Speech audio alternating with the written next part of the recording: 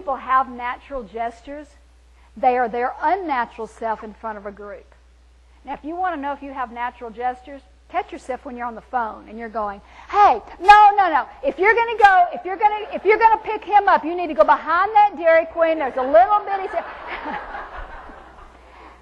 And so we have natural gestures, but when we get up in front of a group, we stifle ourselves.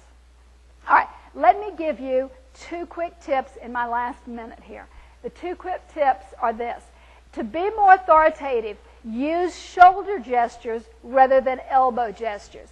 See, if I'm standing up here gesturing like this, they're protective, they're in the box. A lot of people gesture right here in the box, and they just, after a while, disappear. They just blend into the trunk of your body.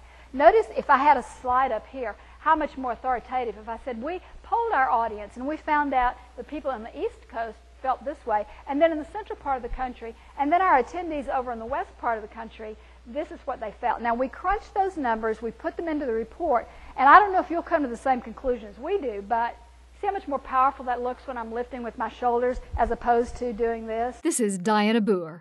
If you'd like more information on today's topic or any other area of communication, oral, written, interpersonal, or organizational, call 1-800-342-6621 or visit us at Booher.com.